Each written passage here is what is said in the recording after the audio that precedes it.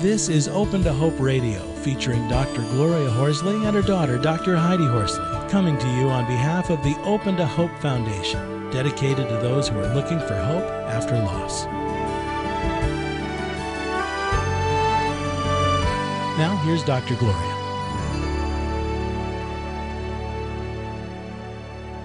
Welcome to the Open to Hope Show. I'm your host, Dr. Gloria Horsley, with my co-host, Dr. Heidi Horsley. Well, Heidi, good afternoon. I'm in California. It's morning here. Good morning, Mom. So we are going to talk about a really interesting topic today, which is post-traumatic stress disorder and resilience. I'm very excited to have Dr. Southwick with us today because he will be talking about resilience. And what I like about him, Mom, we were saying before the show, is that he is talking about resilience and that it can be learned. And I think that is so important for so many out there that are really suffering right now after a loss. We want to introduce Dr. Stephen M. Southwick. He's a professor of psychiatry at Yale Medical School and is a world expert on traumatic stress disorder and resilience. And he's the co-author of Resilience, the Science of Mastering Life's Greatest Challenges. Well, welcome to our show, Dr. Southwick. Thank you. Great to have you on today. Now, I know that you say that some of this optimism is inborn, but it can be learned, right? Yes, there's no question that some of optimism, of pessimism, our outlook is passed on in the genes, but not nearly as much as we might think. And as with all of the different factors that are associated with resilience, which basically means bending but not breaking and bouncing back after adversity, all of the different factors or coping mechanisms are amenable to learning. And that's true with outlook, positive, negative outlook as well. So, for example, Marty Seligman, a wonderful researcher from the University of Pennsylvania, has developed a therapy called learned optimism. And this is basically a cognitive behavioral approach that teaches you to pay attention to how you explain events in your life. And although it's challenging, it takes a lot of work, you can most people can improve their outlook if they follow some fairly, some well-known principles. It's not easy, though. Right now, for our folks out there, they're not going to be able to quite get into that yet. Mm-hmm. But there's some tips and things that you've got that I'll talk a little bit about later. But first of all, I want to talk about the fact that the trauma that we have and that people have had out there is not only mental, it's physical. Oh, there's no question. There's a huge physical component, and this is one of the areas that's been a subject of tremendous amount of research in the last 2 decades. When, as you said, our stress response, cortisol and adrenaline and noradrenaline, these are all very helpful. They keep us alive and so forth. But there are times when our own stress response can be more damaging to us than the stressor itself. And what I mean by that is that cortisol and adrenaline and so forth, if they are released unchecked for long periods of time, they can harm us physically, both our body and potentially parts of our brain. If I'm out there and I've had this trauma and I'm feeling like I am ramped up, and it can go on for a year or even longer, what kind of things do you recommend? I know you have some things that people can do about connection and community. Yes. Can you talk a little bit about how do I get myself calmed down, and what did you see in the families that you worked with that became resilient? I'm glad you mentioned that, because I think of all the different factors that we talk about, I think that social connectedness, social support, being with people who really love you and who you really love is absolutely critical. And one of the difficult parts is when we become depressed or when we lose someone who we're very close to, a child, for example. There's really nothing I can think of that's more painful. But we tend to worry that we're burdening others, or we may become more isolated, and that's not helpful at all. The power of a social network is extremely strong, not only psychologically, perhaps spiritually, but also biologically. So that when I am with people that I care about, when I'm helping people that I care about and they're helping me, I'm affecting various hormones and so forth in my body, like oxytocin, which is very much related to attachment and relationships. And one of the things that oxytocin does, for example, is it decreases the activity of my amygdala, which is the fear center and the center where I experience panicky and anxiety and sadness as well. And that literally being with people I care about can increase oxytocin and other chemicals as well to quiet me down from this very aroused, anxious state. And you're absolutely right. Depression and grieving, there is a huge physical component to it, and it's very, very painful. So Dr. Southwick, Mom, I was going to ask one question to Dr. Southwick. What if I'm not physically seeing people, but I go onto Facebook and I get that connection with people? Will that do the same thing, connecting on the internet, or do you need to be with somebody? Gee, that's a great question. That's not been looked into in terms of oxytocin and so forth. I believe that any way that we can connect in a meaningful way is very important. Ideally, it would be in person, but we can't always do that. We learned a lot from the Special Forces, for example. We would often ask Special Forces instructors and soldiers, you are involved in some very dangerous, frightening things. You must be very brave. And it wasn't uncommon for them to say, no, it's not me. It's my squad. And what happens with a squad like this is they're very, very close. They cross-train. Everybody knows how to put an IV in, even though there's one medic.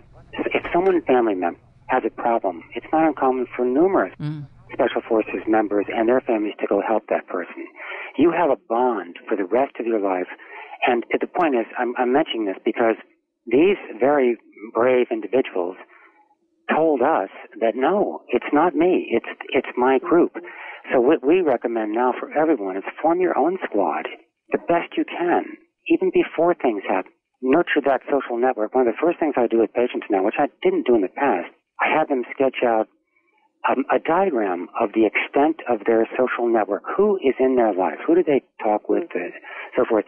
And then I ask them to rate, if you will, the quality of those relationships. Who are the people who you could really count on and who you could really help as well? I can't tell you, and I think most people know this, but for someone who is grieving, it's very common to want to be by yourself and so forth, but I would strongly urge connecting and reaching out as much as possible. Yeah, Heidi, you were talking about, we were talking earlier a little bit about some of your points, and Heidi, you were talking about the fact that we got a dog, right? Absolutely, because, when my brother died, people would see our family and they would tend to look down and try to escape and run the other way. So my parents went and got 2 puppies, really cute Shih Tzus and Lhasas, and everybody wanted to see the puppies. So it drew people towards the family, and they really needed those social connects. Mm-hmm. And Heidi and I also, when we do presentations, we talk about some ways to get people to connect with you, don't we, Heidi? Do you want to talk about some of those? Well, we just talk about the research that's been done on the importance of hugging or being hugged for up to 20 seconds, of the importance of laughter. And this one I know that you'll really resonate with, the importance of gratitude. Just saying I'm grateful to have you in my life. I mean, it really changes the way that we feel fairly quickly. Social connection, again, it's not just our mental idea of connecting, but also physical. You were saying about building social connections. One of the problems of being bereaved is that some people can't handle it. Yeah. So the people that you thought were going to be there for you aren't. I noticed one of your things that you suggested is that you not only let people reach out to you, but you reach out to people. Yes, as much as you can. And I do know that when we are grieving and depressed and so forth, it can be hard to do so, but that would be one of the very first things I would recommend, is to actively reach out. And we noticed this with almost all of the resilient people that we interviewed, that they had learned how to actively themselves reach out for support. I was actually going to ask you your thought about support groups with regard to grieving. My experience is that they're very important. Mm-hmm. I think for some people don't like them. Mm-hmm. I know that, particularly bereaved parents groups where they have to speak out. And I think it's interesting, the idea of Facebook, and we have a forum where people can write. Some people find writing a way to do it. Now, what's your thought on the group thing, Heidi? I think groups are amazing. And I think that's what Compassionate Friends is about. But, after 9/11, and I know, Doug, you've been very involved in 9/11 as well, we started a lot of groups for families. It was so powerful to have a shared experience with people. And everybody's grief journey is different, but there's also some similarity. It really normalized what people are going through, and it really gave them hope. And they felt like they weren't alone and that they weren't the only one that had ever gone through something like this. And sometimes people need to see that. Viktor Frankl said in his big book, Man's Search for Meaning, grief needs to be a collective experience. Like you said on the show, we need to know that we are not alone in this and that we are going to survive and we're going to get through this and we're not going to have to do it alone. Very, very powerful. And you said that in your book with the 10 resilience factors. Sometimes I will have, and it seems like it's oftentimes women who are very distressed because their husbands will not join a group. They think they should do that. So I get a little bit hesitant about saying, all right, everybody out there, this is the thing. You got to join a group because there are some people who maybe do not want to do that. And, everybody grieves in their own way. And we certainly do respect that. There are many different aspects. Right. I say I am further down the process now, and you're telling me that I can't even build more resilience. Do you have just a couple of tips on how I can do that? I'm ready to move on, and what can I do? I think one of the most important is to step back and think about what is meaningful in your life. What will be meaningful? What about your purpose in life? To focus on those, and those are very difficult questions. And as Viktor Frankl, I'm a huge Viktor Frankl fan, as Viktor Frankl said, that meaning is not really given to us. We extract meaning from life. It's an active process where we really have to sit with quietly. No one else is going to tell us. Now, we may get advice from other people, but we really have to figure out what is meaningful for us. And after a tragedy like the loss of a loved one, what is meaningful to us may be quite different than it was before. And that's okay. That would be one of the most important things that I would recommend right away. There are all sorts of other kind of obvious things like exercise. There is an unbelievably fascinating literature on how exercise improves mood, decreases anxiety, improves the way your brain is functioning, is protective against stress. So there are all these things like sleep and nutrition and exercise, which they're sort of thrown around all the time. I mean, they're great recommendations, but in the past I used to think, yeah, I know that. Until I really started getting in-depth into the neuroscience of exercise and how it affects the brain and mood and so forth. And it's pretty remarkable. And Dr. Southwick, what's the minimum I can exercise and still get benefits a day? Well, I'm not an exercise physiologist, but as I recall, I think the American something or other recommends 3 times a week. It wasn't a huge amount. I remember. No, somewhere. Right, and it can be walking. It can be. Yeah. It doesn't have to be lifting 300 pounds.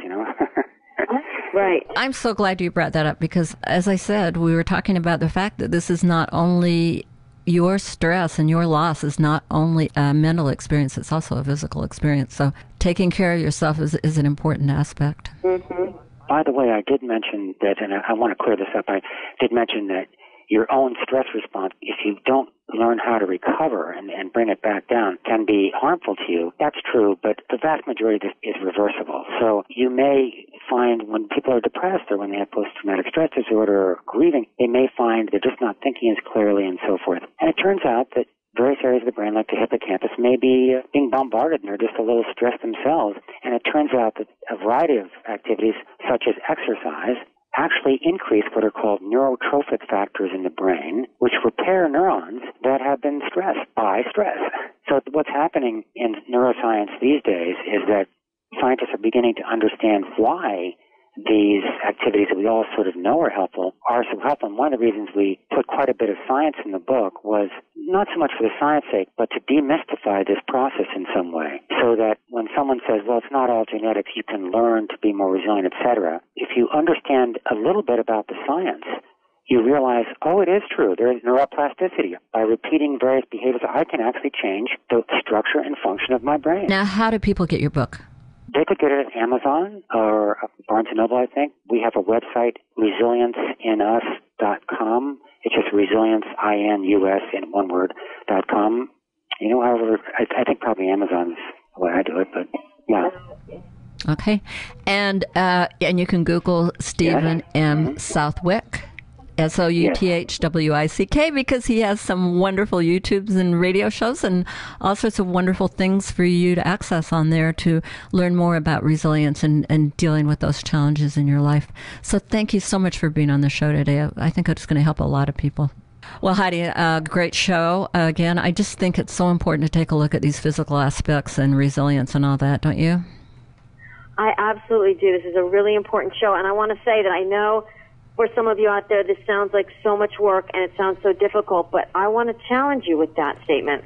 It's also a lot of work to stay in very negative places. It takes a lot of work. Absolutely. So, this is the beginning of being able to shift some of that energy and shift the way you feel. And take care of yourself. And thanks for listening to the show today. And please visit us at opentohope.com. We'd love to have you log into our forums, read our articles, and listen to more shows. Thanks for listening today.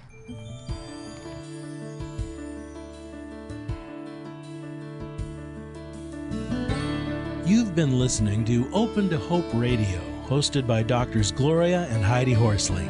Like today's edition, all of our past programs are available on demand at opentohope.com, along with helpful articles, videos, resources, and links to help get you through the toughest time of your life.